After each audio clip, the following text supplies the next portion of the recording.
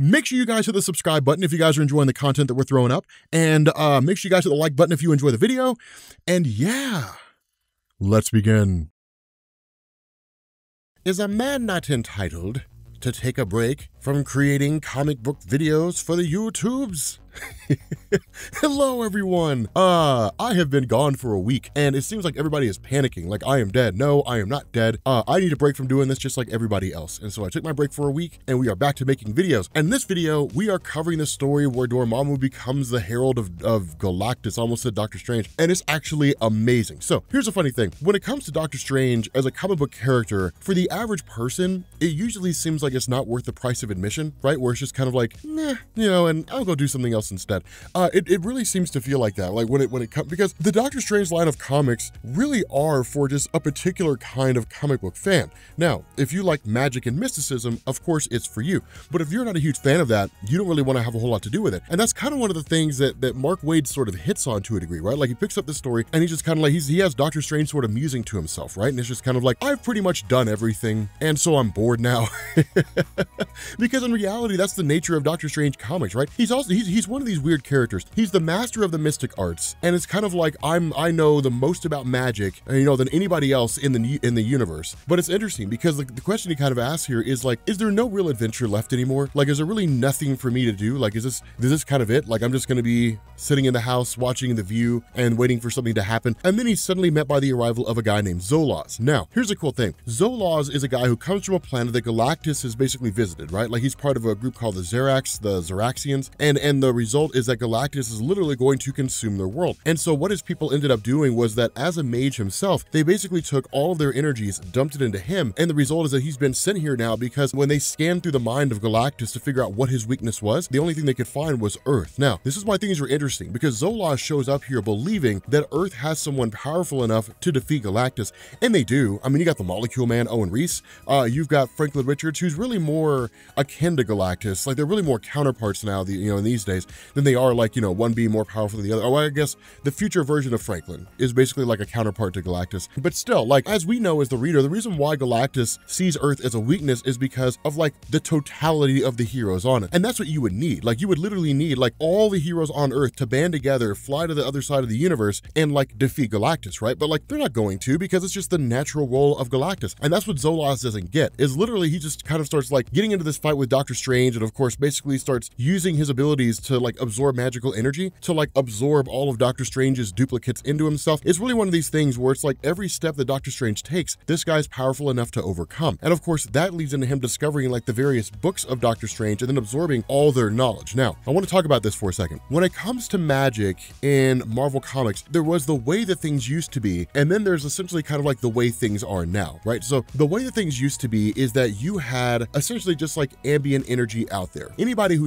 has the power to tap into like reality warping is harnessing the fundamental energies of the universe, is basically what it is, right? So like if the universe is clay, then they're essentially like tapping into and manipulating that clay is literally what they're doing. When it comes to like telepathy, it's tapping into the ambient energies, basically tapping into the ability to access the astral plane, more or less, access the realm where like thoughts go to as they pass from one location to the next, and then in turn, harness those thoughts to do whatever it is that you want to do, control them, wipe them out of somebody's head, whatever the case is. Then there's the way that they exist now, right? So like magic it was just kind of energy that was there and you could manipulate it. In Ultimates Volume 2, issue number 100 by Al Ewing, what he said was that magic actually never used to exist. It wasn't until the various, the multiverse was destroyed and recreated and destroyed and recreated, when it was destroyed and remade for the 5th time, that version of eternity had basically like brought magic into the main Marvel universe and said, okay, magic is here now and people can use it. Of course, that multiverse was destroyed and recreated again, but the fact remains, like, that's when magic started being brought in and people had the ability to access it. So we know, like, of all the different versions of the multiverse that have ever existed, there was never a Doctor Strange until you got to the 5th version. Again, it's a little bit of a historical thing there, but the fact remains that what you have here in this day and age is essentially just like a wide array of different people tapping into a wide array of different powers. Now, that was always the case, but having somebody come along who's more powerful than Doctor Strange really highlights two things. One, that of course there are people out there who can use magic in a more adept way than Doctor Strange, and two, Doctor Strange is the Sorcerer Supreme in name only. Now, that that's the indication that's put off here. That's the basis behind like what's being told, because basically this guy's kind of like, you have all these forms of magical energy here. Like you have all these things that you could use. Why don't you just use them all? Now, what this does is it kind of moves into the second part of that discussion and says, okay, the difference here is that where Doctor Strange could absorb all these forms of energy into himself, all these magical principles, and then use them for his own ends, who knows what kind of chaos would erupt because of it. And so that's the true nature of Doctor Strange. Yes, he could acquire absolute power. Is it a good idea? No. Now, again, this kind of flies in the face of a lot of stories we've seen before, right? Like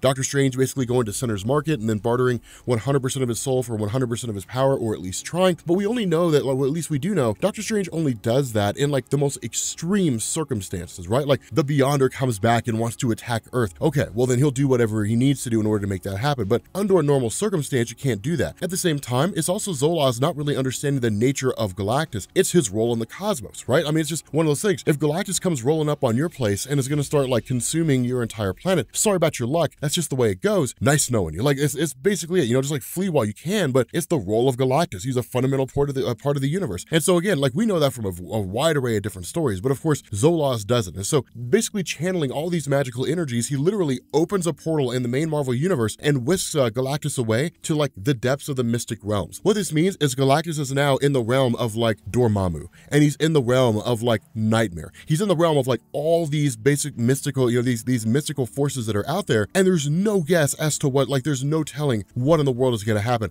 And that's what Doctor Strange kind of freaks out about, right? Like Galactus is a being of pure science, right? Like he serves a purpose. It is, I am a being who travels around the cosmos, and I serve two purposes. The first is that I consume planets that can sustain life-sustaining energy so that the Celestials cannot plant their eggs in like every single planet across the cosmos and overrun the universe. And I also do this because I'm a gatekeeper, right? If I die, Abraxas comes out, and Abraxas will basically wipe out the entire multiverse. Those of you guys who don't know about Abraxas, he's essentially just like the representation of the multiverse's destruction, right? Like there was a story in the 2000s where Galactus died, where he was allowed to die. Basically, it was kind of like, hey, look, if I die, terrible things will happen, and it was allowed to die, or he was allowed to die, and then in turn, like basically you find out that like Abraxas, this being that represents destruction in the multiverse, breaks out of this kind of prison he's always been in, and then he in turn starts traveling around like the multiverse, killing every version of Galactus that he finds. So again, it was kind of crazy. It was a pretty wonky story, but suffice it to say, Abraxas is insanely powerful. Like it's nuts how powerful he is. But to take someone like that, like Galactus, and then throw him into the mystic depths, there's no telling what would happen. That's exactly what Strange says. And so when he gets in there with all this magical arms and armory and so on and so forth, then suddenly he's met by like this giant stampede of people who are, or I guess beings who are all just fleeing for their lives, because Galactus, like the first thing he does is start consuming like energy off of one of these planets. Galactus starts doing exactly what Galactus is doing. Now, here's a funny thing. Strange shows up here and says, hey, look, man, you can't necessarily do that. Now, the fact that Galactus addresses him directly is a little bit astounding, and that's kind of one of the funny things that Wade talks about here, right? Because we know from Marvel Comics, Galactus never usually addresses just like a being, like a normal person, because he doesn't really care. He's like, I mean, why would I care enough to talk to you? You know, one, there's nothing you could probably tell me that would interest me intellectually, right? I mean, you're no Reed Richards. And two, like, you're not really powerful enough to stop me or challenge me, so why do I care? But Galactus literally addresses him and is like, why am I here? So it's just kind of like, okay, Galactus is trying to get a feel for his surroundings, trying to figure out like what's going on, why he's here, all that kind of good stuff.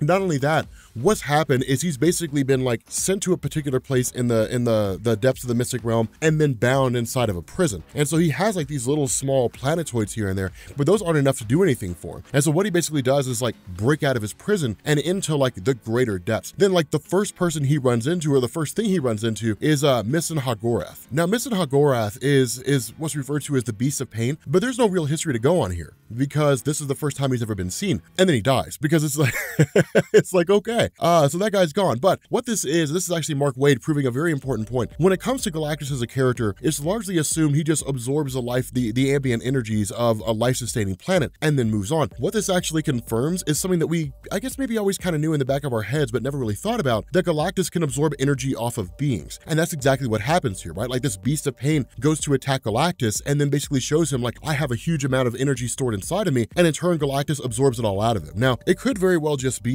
that this guy's kind of like a conduit for magical energy, which means like he actually stores that energy inside of him, as opposed to being like Doctor Strange, where he just reaches out and touches it and harnesses it. It could be that way. We don't really know, but whatever the basis behind him is, all this energy that he possesses at his disposal, Galactus absorbs it. And that's when Doctor Strange begins to realize that a very dangerous thing is happening. With Galactus going through and absorbing all these magical energies that exist either in planets or in people inside this universe, that what he's basically doing is tapping into a source of energy that he's not really familiar with, and that even Doctor Strange himself doesn't really know what effect it'll have, right? I mean, like, what this is like Galactus going out, it's like you going out and eating like a standard Western diet every day, right? Like 50% protein, 25% fats, and like 25% carbs or something along those lines, 30% fats and 20% carbs or 50, whatever the case is.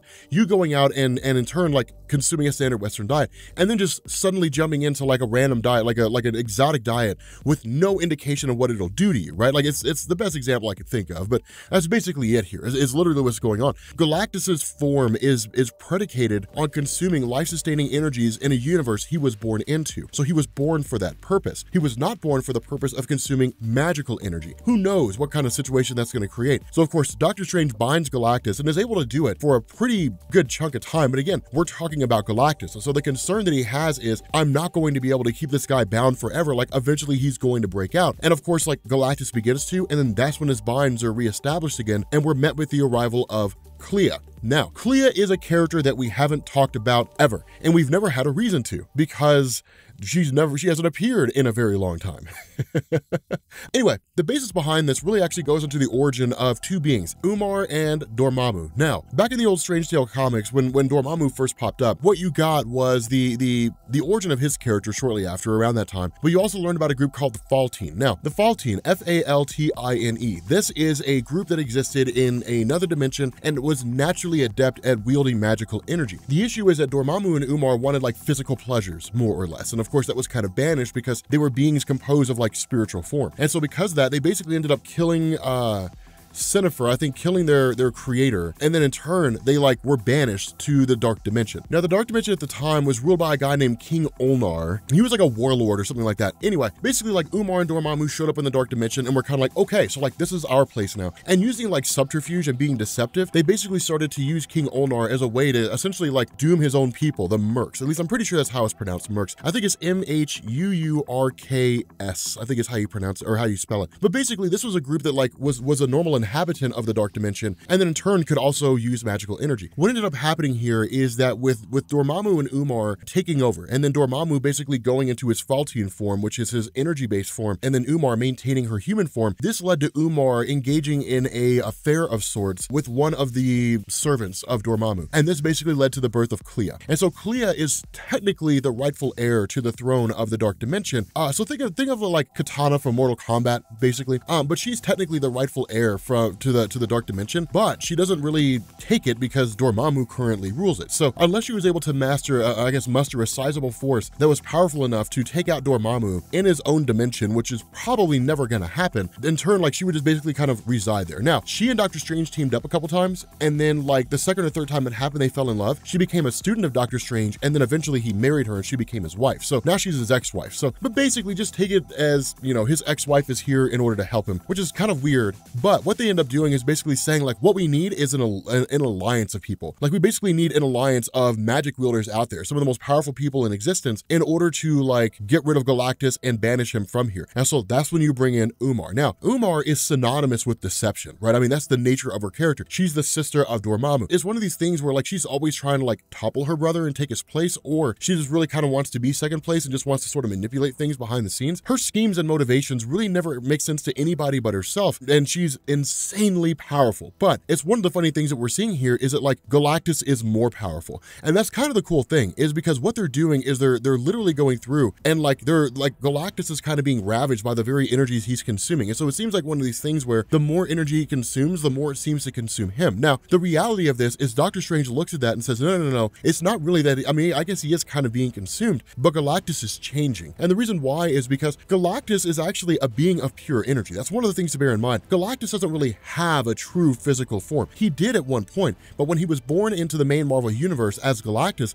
he was born as a being of pure energy. That's why it is, whenever Galactus shows up on the doorstep of a race's planet and he's going to consume their planet, he's a mirror to them, right? So like the Skrulls will see a Skrull version of Galactus, the Kree will see a Kree version of Galactus, but it's the outfit he wears and the fact that he's there to consume their planet that makes him so terrifying. Now, of course, we found that out in the trial of Reed Richards way back in the 1980s, whenever it was that story came out. But the overall gist behind this is that what's happening is the normal energies that make up Galactus, the energies of a positive universe, basically like the main Marvel universe, are slowly being replaced by these exotic energies he's consuming, right? So it's like having a bottle of water and then dropping some iodine inside, right? Like some dye of some kind. It's going to start to permeate out and then eventually change the water if you put enough in there. And that's what's happening here. Galactus is essentially being poisoned by magical energy. And so what ends up happening is Doctor Strange basically says, okay, fine. In this case, like, we can't have you running around and consuming like all these life-sustaining planets because we have no idea what effect it's going to have on you, like in the extreme, if you get to the wrong one. So I will do two things. One, I will basically become your new Herald, go out and try to find a planet that is uninhabited. And two, I will try to make sure the uninhabited planet I find will keep you sustained, but will not continue to poison you the way that like all these other planets have been consuming you. And that's why it's kind of a crazy thing, because Galactus is just sort of falling apart, more or less.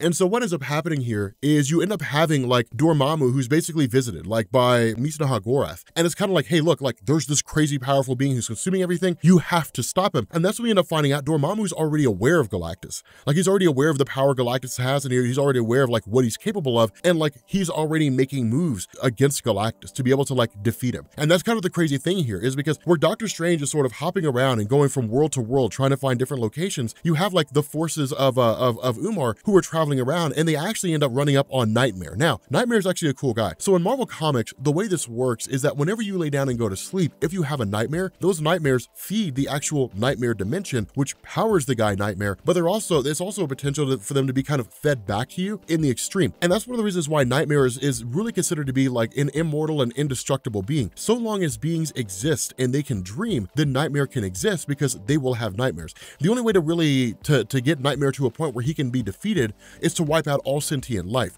But you'd have to essentially blink out the universe, which would kill him anyway, because I mean, literally it's the dreams of like all beings in existence, and then potentially the dreams in the future. So like, or at least the nightmares of people in the future. It's really weird and it's really finicky, but basically if they got Nightmare on their side, well, it may not necessarily be enough to like overpower Galactus in his entirety and like destroy him because he's just so amped up with all this magical power. It would certainly be enough to create like some havoc. And so where basically Doctor Strange ends up finally locating a planet and then grabs Galactus and brings him back, what they end up finding out is there's all these small little instances of people getting in their way of trying to like slow Galactus down. And eventually he ends up having to invoke his power and start attacking these guys, which of course begins to depower him a little bit more. Now, eventually we end up finding out that like once they get to this planet and like Galactus goes to consume it, immediately right off the bat, we end up finding out something is wrong, that this planet has been tainted. And that's when we end up finding out Dormammu is the one behind it, that Dormammu is the new Herald of Galactus, and that Dormammu tampered with this planet so that when Galactus went to consume it, it would amp him up, but it would also twist him and screw him up and basically become kind of a servant to Dormammu, but at the same time, like Dormammu becoming a Herald of Galactus. The other half of this is that when Doctor Strange sits down and says, okay, so like something else has to be going on here, right? Like, yes, Dormammu is very, very powerful, but like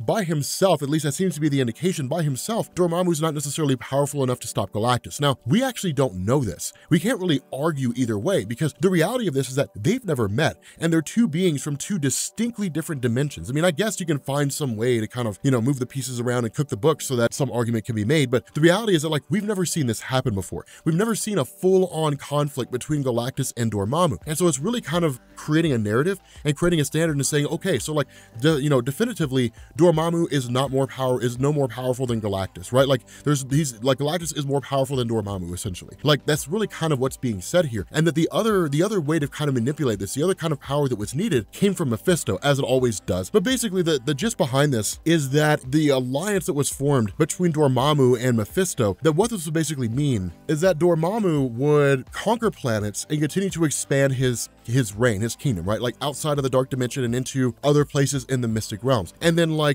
expand his kingdom. But every single world that is consumed and the people who perish basically expand Mephisto's realm. Now, this is kind of the crazy thing. Mephisto doesn't really take souls in the traditional sense. Mephisto's version, like his section of hell is essentially like expanded by people who sold their souls for some particular deed, right? Like whether it was money or like success or power or something along those lines. But they basically bargained with Mephisto, not realizing that like when everything was done, Mephisto would take their soul to his realm. That's really what his version of hell is consigned for. It's not just everyone who dies just automatically goes to where Mephisto's at. Presumably it's those individuals that he probably made pacts with, which he could. I mean, presumably Mephisto could use his almost infinite power to show up and basically appear to every single person who's basically dying on the planet at the same time and saying like, you know, I can do this. I can basically, you know, I can save you. All you have to do is say yes. And they say, okay, like they basically make a deal with Mephisto. And then when they all end up dying anyway, and they show up in his realm and he's like, you know, they're like, well, I thought you were going to save us. And it's like, I did. I saved you for my realm, you know, and then just bam, leave him there or something along those lines. I mean, presumably he could do that. I mean, he's almost infinitely powerful, but that's basically what's going on. Dormammu and Mephisto are now working in tandem together. And that Dormammu is now the Herald of Galactus, taking him from planet to planet and basically showing him all the best worlds to feed on, presumably all the worlds that Dormammu wants to go after. But it's actually pretty beast. Like, I'm pretty excited about this. Like, I want to see them fight. That's what I want to see, like Galactus versus Dormammu.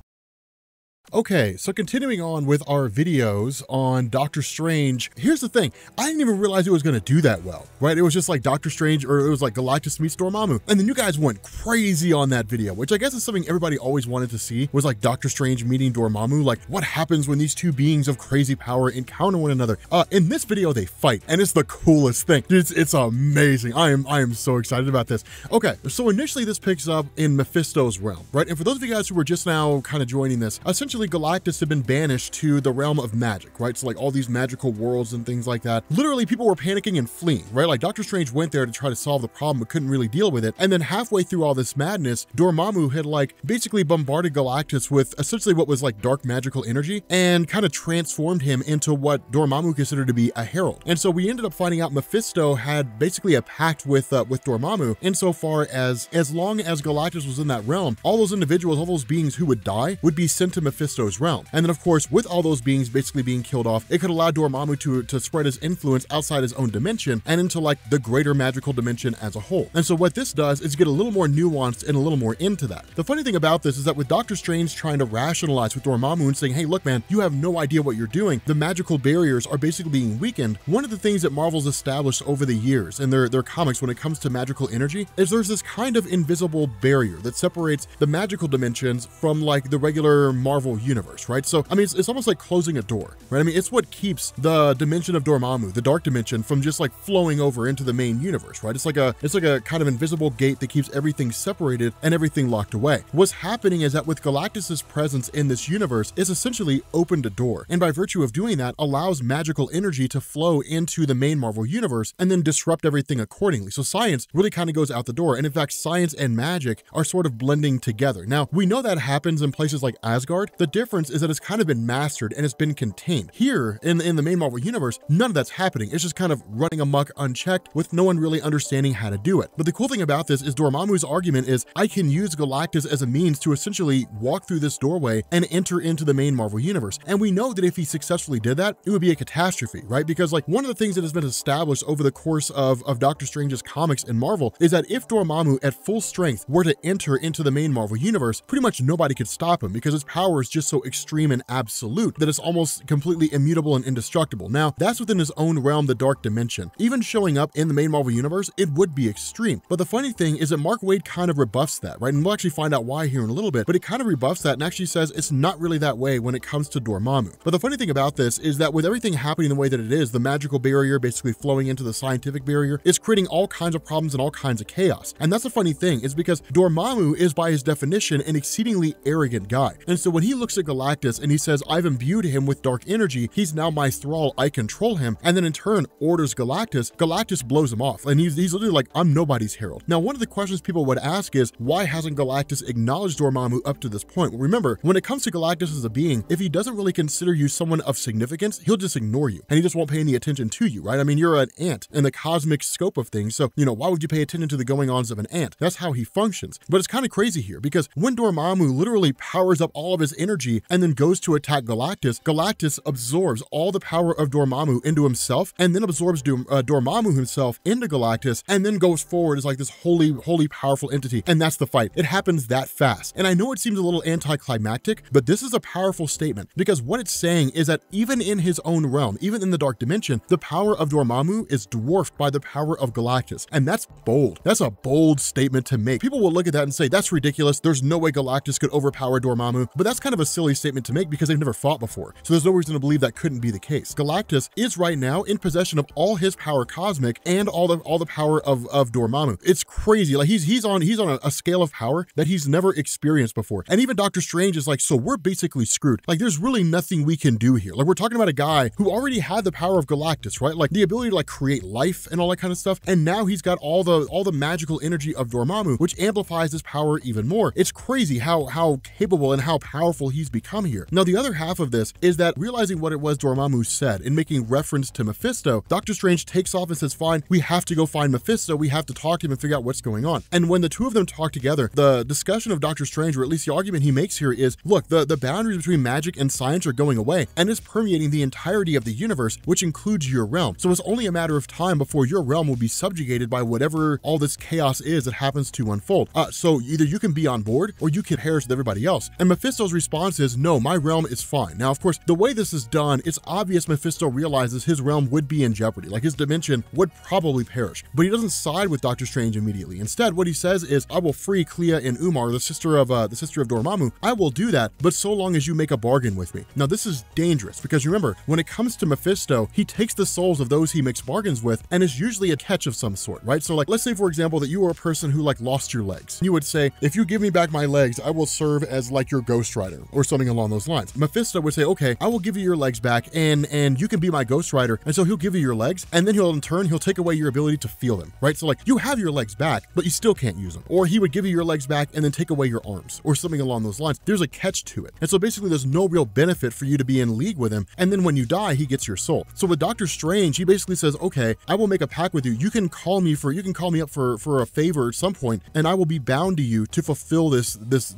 need that you have, this favor, whatever it is that you ask of me, I will do it. Just free Clea and free Umar. And the reason why is because with Clea being the ex-wife of Doctor Strange and Umar being the sister of Dormammu, they're exceedingly powerful. And Doctor Strange needs all the powerful allies at his side that he can possibly get. And that's what he does. He sends, Umar and Clea into the, really into like the magical dimensions and says, get as many allies as you possibly can. They end up going to visit Nightmare. They end up going to visit Despair, two insanely powerful beings, right? Like Nightmare's power is extreme and he's powered by like all the nightmares of sentient beings, right? So his power is extreme. And where previously he ignored Clea and Umar and said, like, I'm not having anything to do with this. When like Dormammu, as powerful as he is, was defeated, then Nightmare's like, okay, I'm on your side. And that's a testament to how powerful Dormammu is. That's one of the things to bear in mind. Among those who are familiar with like the magical side of things, Dormammu's terrifying because like his power is so incredibly vast and so wild. And so in addition to that, you have Doctor Strange who actually goes and pleads to eternity and to the living tribunal. And this is kind of cool because when situations like this happen, the argument of Doctor Strange is, as a living tribunal, you exist to maintain a cosmic balance. Eternity, like you're basically the representation of all life in the universe, of like the entire space that the universe makes up. You guys have to aid us. And the response of eternity is, no, I will continue on no matter what form the universe takes. Magic will permeate into science and everything will go into disarray, but my form will still remain. There's no reason for me to act here. And the living tribunal judges an agreement. And he says, this is just the new cosmic order of things, that magic will blend with science and then like that'll be it. And like it'll find a new harmony, but there's no imbalance here. There's no reason for me to judge. Therefore, we are both out of this. And this is a huge blow for Doctor Strange because if either eternity or even the living tribunal stepped in, fight would be over like that. It'd be done. It would be just a wave of their hands. Galactus goes back to normal, to the way he was before. He gets whisked back into the main Marvel universe and the story ends. And that's basically it. But the fact that they choose not to act means that essentially they're like, as far as like the magical nature of things and even the universe itself, they're screwed. Like they're basically kind of on their own. And seemingly there's no real way for them to overcome this, or at least that appears to be the case. And so what Doctor Strange ends up doing is actually calling together pretty much a whole host of the various magical and demonic entities out there, right? So you've got Damon Hellstrom, you've got Brother Voodoo, you've got Magic, you've got Scarlet Witch. We never really talked about Damon Hellstrom. He's basically the son of the devil. He was actually kind of a cool character for a little while. Marvel just never really knew what to do with him outside of his first appearances. But basically it's all these various magical beings that are out there. And Doctor Strange's response is, okay, well, I mean, we know we're not necessarily as equipped as we could be, right? Because I mean, despite the power they have here, even with Scarlet Witch, she's not channeling the power of Chthon. She's not like House of M level. But what you have here is where Doctor Strange is like, okay, so this is all we have. Then that's fine. We'll do the best that we can. He basically gets a response from like everyone, you know, where he's kind of like, okay, our numbers are not that high, but we, you know, I kind of wish they could be. Then it's like, okay, well then allow us to help. So what we get here are the Inhumans. We get Valkyrie. Remember, a lot of this this actually takes place before the War of Realms. We have Nova. We have like basically all these different beings, like the Silver Surfer, Gladiator of the Shi'ar Imperial Guard. You've got like the Incredible Hulk. You got pretty much all the heavy hitters in Marvel. You've got a lot of heavy hitters, like a lot of powerful guys here. I think even Captain Universe is here. And so Doctor Strange is actually kind of heartened by this, you know, because it's like, okay, so like we have a chance to basically win here. Like we've got some very, very powerful people. Hopefully it'll be enough, but we stand a much better chance than we did before. So when the question's asked, what do we do? His response is keep a tight formation, keep the faith, and above all, do not die. Okay, so continuing on with Doctor Strange, this story's getting nuts.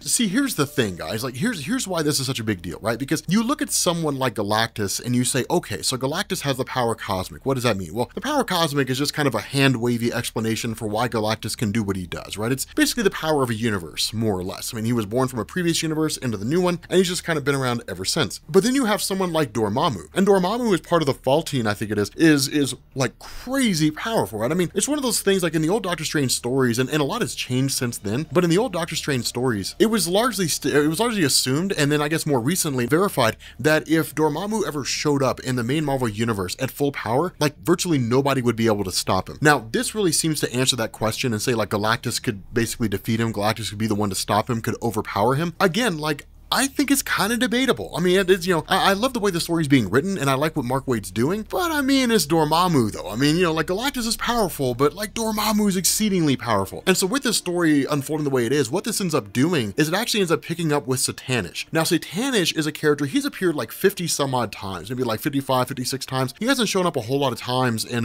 Marvel Comics. He debuted back in 1968 with Doctor Strange, number 174. I've heard tale that like he was referenced about 2 or 3 years before that. I don't know if it's true or not. I mean, I was never really that consistent of a reader with Doctor Strange, so I wouldn't know if that's true or not. And I'm not going to go back and read, you know, all the Doctor Strange comics from 1966 to 1968 to find out. It's not really that important to me. But Satanish was created by Dormammu. And the idea behind this is that Satanish is one of those characters that Doctor Strange can invoke. Now, this is one of the things you have to understand when it comes to Stephen Strange. With his powers, of course, he has no real power unto himself. He invokes the powers of others. But the issue with Satanish, unlike the Vishanti or unlike like Sidorak or any of those other demons that he basically summons energy from, Satanish is like a benevolent being, right? I'm sorry, he's a malevolent being. There we go. Not benevolent. He's kindly and a good guy.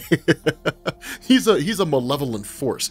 And so if Doctor Strange summons the power of Satanish, what it does is it would open a means by which Satanish could show up on Earth, and then he would try to show up here and then unleash all kinds of problems. I mean, there have been groups like the Sons of Satanish, which are like a cult from back in the day, but you're talking about an exceedingly powerful being here. Now, if this was any other situation, I would just kind of roll with it and say, wow, this is incredible. But because of the fact that you're talking about Galactus having already defeated Dormammu, who in turn created Satanish, there's no real reason to see this as kind of like a shocking thing. I mean, it is shocking insofar as if you're a reader of Doctor Strange, Galactus is basically just like steamrolling the most powerful characters that we've ever seen in a Doctor Strange comic, shy of like the cosmic entities and like the living tribunal, right? So like all the demonic forces that are out there, Galactus is just like wrecking them all, right? So I mean, this is almost kind of like a mini Doctor Strange version of like Secret Wars, right? Like the Beyonders show up and just kill all the cosmic entities. That's really what this is. Now, this doesn't have the build up to it, so it's not nearly as grandiose in scope,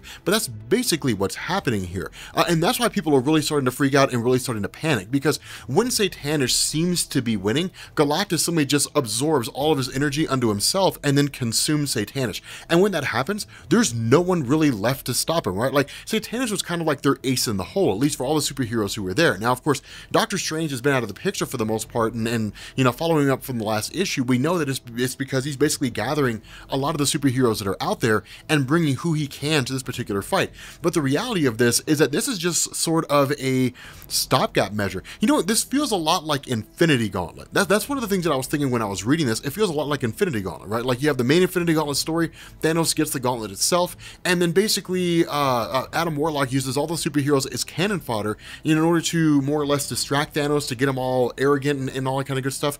And in a moment of hubris, he would send the Silver Surfer in to steal the gauntlet and basically save the day, and it didn't work. But that really seems to be what's happening here, right? Because even Stephen Strange says that, you know, when he's being talked to by all these various individuals, what's basically happening is it's kind of like, okay, so like, these guys can't win, right? Like, Carol Danvers cannot defeat Galactus, and she never could. Like, Gladiator cannot defeat Galactus. None of these guys can defeat Galactus. The Incredible Hulk, I mean, there's no one here that would really stand a chance. But the way that Mark Waid does this is particularly interesting, right? Because one of the things that we get here is the voice of Black Bolt. Now, we kind of have to make the assumption that this takes place before the events of Death of Inhumans, right? Because during the Death of the Inhuman story, Black Bolt lost his voice. He can't do his quasi-sonic scream anymore. And so when he's like shouting and screaming at Galactus, letting it all out, Galactus is sort of stunned, and that does make sense. Mark Waid is running with Black Bolt, but also kind of ignoring the entire continuity as we've seen it before. Now, in truth, he can get away with it. I mean, people kind of give me a hard time for making fun of Black Bolt, but like, he sucks. Black Bolt's powers back in the day, he used to be able to scream, and like, he could shatter planets with a scream, right? I mean, and the idea was like if he really belted, right? If he just like let that note fly, who knows what it was that he could achieve. But over the years in Marvel, his powers have basically been dropped off, right? I mean, the most powerful version of his character was actually in House of M, when he whispered and like annihilated square miles of land, right? So when you're talking about him like in the main Marvel universe now, well, of course, he's far weaker than he ever was, you know, especially having lost his voice. But even before that, he was weaker than he was in the past. Having this display of power, Black Bolt hasn't had this kind of power in a long time. So in terms of how this fits into continuity, I kind of feel like Mark Waid's just sort of grabbing things and throwing it in. I think this is really done more for the purpose of just showing us how dire things are, and the fact that like everybody's giving it their all. Black Bolt does a pretty decent job, but at the end of the day, he's defeated and consumed by Galactus just like everybody else.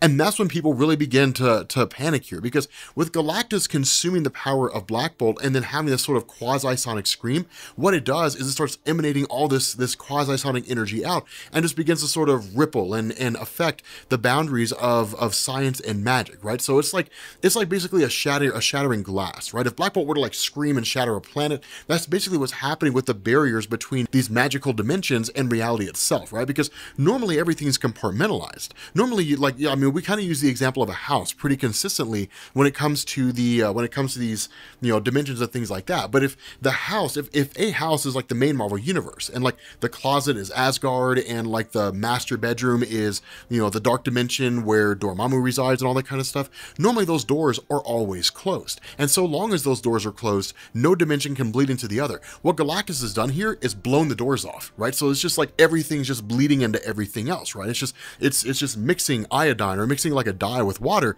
Everything just kind of jumbles all together. And so what you end up getting here is the character of Gladiator jumping in. Now, Kellark in reality should never stand a chance against Galactus. He's powerful, but he ain't that powerful. Classic Kellark is like classic Kellark from back in the day, probably from back in the day, like in the 80s and the 90s. He was very powerful. These days, not really. And that's one of the things that you see. And in reality, if Death of the Inhumans hadn't happened, I would look at this and say, I think that what Mark Waid is doing is trying to bring the characters back to the roles they had before they lost a lot of their power. And that kind of seems to be the case here. But again, I think we're really just kind of looking at it from the perspective of like, things are popping off, and this is how crazy it is, right? But because of everything that's going on, the Shi'ar Imperial Guard, basically the special forces group that Kellark leads, that Gladiator leads, they all kind of go charging in. All these characters all go charging in, and for the most part, it doesn't really make any difference at all. None of it really matters. And that's when we end up learning the plan of Doctor Strange that much like Adam Warlock from Infinity Gauntlet, what Doctor Strange has come to the realization of is that given enough time, Galactus will seemingly, it seems like he will destroy himself. The problem is we don't know exactly how that will play out, right? Because you're talking about uncharted territory here. You're talking about a cosmic entity who's left the main Marvel universe, gone into a magical dimension, and is essentially consuming everything, right? I mean, like, all the superheroes are for the most part in the process of being consumed, right? Like Dormammu's sister is being consumed. The Incredible Hulk, all these guys, they're all being consumed by Galactus if they have any real power of measure that Galactus can use to bolster his own abilities, right? He's essentially gone insane. And so with Doctor Strange running up on him, he basically comes to the realization that what Galactus is doing, it's like he's overeating, right? He's reaching critical mass, because remember, Galactus is pure energy. And so what's been going on here is that with him absorbing all this energy, he's reaching an unstable state. He's basically reaching a point by which he'll just kind of explode with all this energy going outward. There's no indication of what'll happen next. And so Doctor Strange running up on him goes to attack him, and when he seemingly injures Galactus, or at the very least appears to destroy him, what results is that everything is seemingly wiped away. That Doctor Strange is just stuck out in this kind of white void of everything with no clue what it is that he's done or how bad he's screwed everything up. It's really cool. Like, I'm really digging this. Okay, so I am currently in a hotel right now, and the reason why I'm in a hotel will be made apparent on my vlogging channel. But we are recording the audio for Doctor Strange, and technically I'm supposed to be on vacation. Like, really, I am, but like, you know, the video I had scheduled came out today. So in the last video on Doctor Strange, we had talked about how like Galactus had basically consumed Dormammu, right? Like, he had basically like taken over the energies of Dormammu and then sucked him into himself, right? And this basically elevated Galactus to like a whole new level of power, right? He was essentially like God level. And it was also, it's kind of interesting. If there was an eternity for the magical dimension, right? For all the space that makes up the various magical dimensions, then it would have been Galactus after he had consumed that. He was just so astronomically powerful. And so the result was that Doctor Strange channeled all of his magical energy into a single hit and then attacked Galactus. And when he did, the belief was that he destroyed everything. But what ended up happening is instead, he was met with this giant white void. Now, at that point, he's met with the living embodiment of eternity. And this is, under normal circumstances, not supposed to happen. And here's the reason why. Eternity is in and of itself the answer to the question, what if like all the life in the universe, everything that represented all life could get up and walk around? That would be eternity. And so in a giant white void, when there is essentially nothing, eternity should not exist. But Doctor Strange exists, therefore eternity is a reflection of Doctor Strange. He's basically a reflection of existence. Now, you would think eternity would take the form of Doctor Strange if that were the case, and if it chose to, it could. But eternity has its own form, and that's the reason why he appears the way he does. But what it asked Stephen Strange is, what in the heck happened here? And the response of Stephen was to basically say, well, the belief was that Galactus would be destroyed, and one, it would be the end of him in the main Marvel universe, and two, it would bring an end to all the magical threat that exists out there in like all these crazy magical dimensions where Galactus was going nuts. What eternity ends up revealing to Stephen Strange is that's not what happened. Instead, what took place is that what Stephen Strange did was essentially destroy the universe and then reset it. There's this tiny little singularity at the very beginning of everything, right? It's essentially like it's frozen in a moment, like it's frozen in time for a second. But what's basically happening here is Stephen Strange hit Galactus, destroyed Galactus, Galactus imploded, sucked everything in on himself, and basically gave birth to like a new universe. And so this is kind of the moment before the universe explodes in the Big Bang and becomes something wholly new. And that's kind of a big deal, because the question that's asked here is, how did that happen, right? Like, how did we get to that point where it ended up being like Doctor Strange who reset everything? And that's when we end up, or at least Doctor Strange seems to indicate that it was the intention of Mephisto, right? It was the grand plan of Mephisto to essentially reset all of reality. But then we end up finding out that's not true. That's not what Mephisto wanted. That Mephisto's realm of hell resides on souls, right? I mean, we've talked about that before, but for those of you guys who are new here, Mephisto is kind of a stand-in for Satan, or at least he was until Al Ewing introduced the One Below All in the Incredible Hulk comics. But Mephisto was kind of this being who would basically trick people, right? So like he would come to you in a time of need, in a time of dire, and say, I can help you out of this situation. I can give you what you want. All I'm going to do is ask for something in return. And if you choose to barter with him, two things will happen. The first is that you'll get what you want, but then you'll get something that handicaps it. You'll say like, man, like, you know, I really wish I had like $1 million. I'm in desperate need of like being able to pay off my house or something along those lines. And so Mephisto would give you the money to have your house paid off. And then as soon as your house was paid off, it'd be like destroyed in a storm. And then the other thing is when you die, he'll take your soul. He's a pretty bad guy.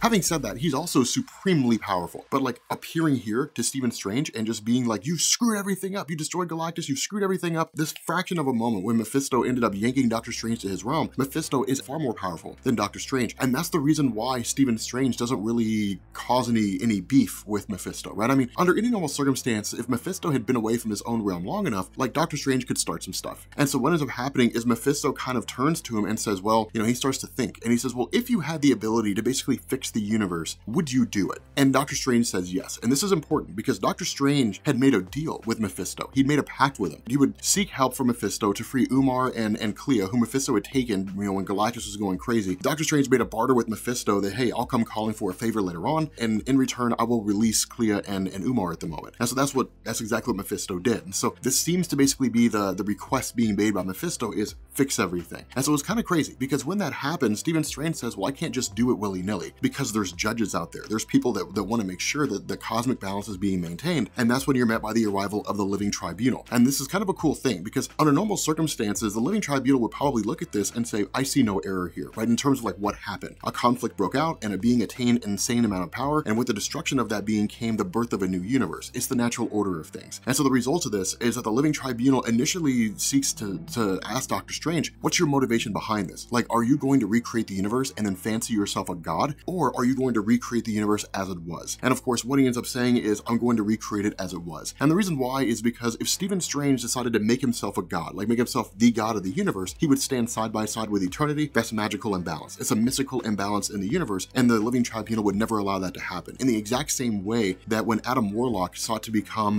when he got the Infinity Gauntlet at the end of the Infinity Gauntlet storyline, and he sought to rule alongside eternity, that the Living Tribunal said, this is a cosmic imbalance. You cannot have two absolute beings in the universe, right? You can't have two supreme beings in the universe. It doesn't work that way. You can only have one. And that's exactly what the Tribunal says. You can do what you want to do. Like, you can fix the universe. Just make sure that everything goes back exactly the way that it was before. And that's exactly what ends up happening. It's kind of a crazy thing because what's basically going on here is Stephen Strange destroyed the universe and then remade it. The difference here is that he's remaking it exactly the way that it was before. Now, the reality is if I'm being honest here, it's not really a letdown for me. It's not really a disappointment for me. And the reason why is because what you basically get is this kind of, it's really more of like a focus on Stephen Strange, right? Like the price that Stephen Strange has to pay for the magic that he wields and the role he plays, which is the biggest undertaking he's ever seen, basically recreating all of existence. Now, if this was a big crossover event, then I'd be pissed. I'd be mad because I'd be like, well, this is just a lazy way to end it, right? It's just a really lazy way to end the event. But for me, it's not really a lazy way to end the story. It's basically saying that like Stephen Strange is the Sorcerer Supreme. This is his job. It's his job to do things like this. And so to me, that's why it works, because it's the nature of his character. I think it works. I think it fits in perfectly. One of the other cool things that comes out of this is, remember, like when it comes to the universe, it has to be made perfectly, which means necessity. And so this basically means the return of all these dark beings, Thanos, Mistress Death, like all these terrible characters who have existed over the years and done and committed heinous acts. And so it was kind of a cool little moment because when that happens, you basically have him having to like relive his life, like relive all his past mistakes. The fact that he was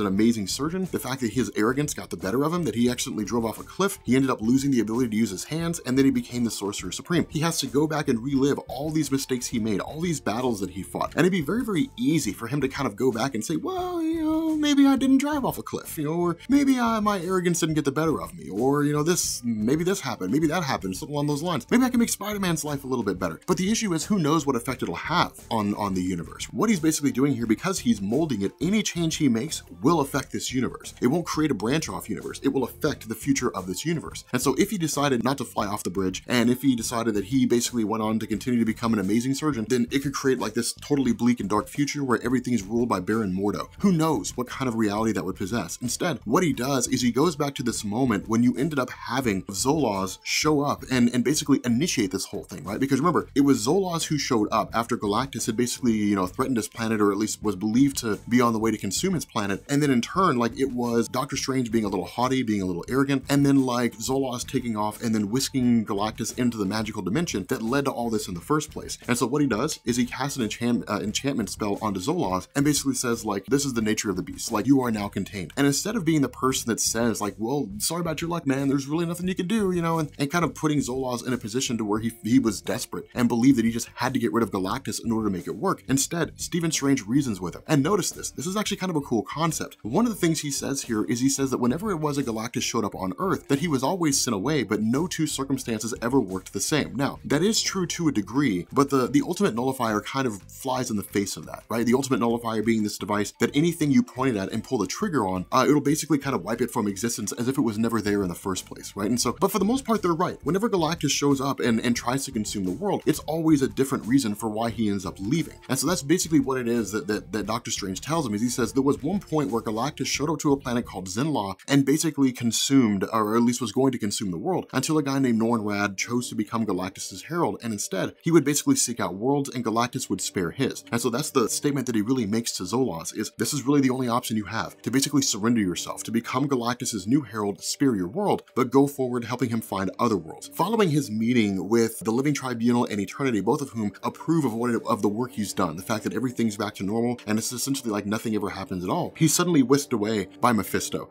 And this is when we get to like the really duplicitous side of Mephisto, right? Because what he says is, no, you still owe me a favor. And when Stephen Strange says, yeah, but I remade the universe just like you asked, Mephisto says, I never actually asked you to do that. I never actually made that a request. I simply presented the situation to you. And that's how Mephisto works. You have to be very meticulous in terms of what he says and how he says it. At no point in his dealings with Doctor Strange did he say, then I'm asking you to fix the universe. I'm asking you to set everything back to the way that it was before. He never did that. You know, because of that, it's kind of interesting. Mark Waid sort of yanks the Spider-Man one more day chain. In this scenario, what he basically says is, I want a fraction of a soul. Like I want a fraction of a soul that exists out there. And so it's kind of crazy because while we're not really explicitly told what it is, what it seems to be is a fraction of Clea's soul, right? Like the ex-wife of Stephen Strange. Because when he shows up there, he basically asks her, like, do you believe there's a chance for us to start over? Do you believe there's a chance for us to find romantic happiness once again? And Clea's like, absolutely I do. I've always thought about that. Why are you asking me? And he's like, because I was hoping you would give me a different answer. And then basically zaps her mind, like wipes away her memories of him. She has no idea who Stephen Strange is. Now, in reality, if you're not a fan of Stephen Strange, this moment will pass without any real measure of value. You'll just kind of be like, okay, I mean, I guess that's the thing. But if you are a fan of Stephen Strange, I don't know how you'll take it, whether you'll be mad or whether you'll be happy. I honestly don't really care. Clea never really interested me that much in the first place, but it is kind of interesting. I imagine for hardcore Doctor Strange fans, this is like a Spider-Man one more day kind of thing.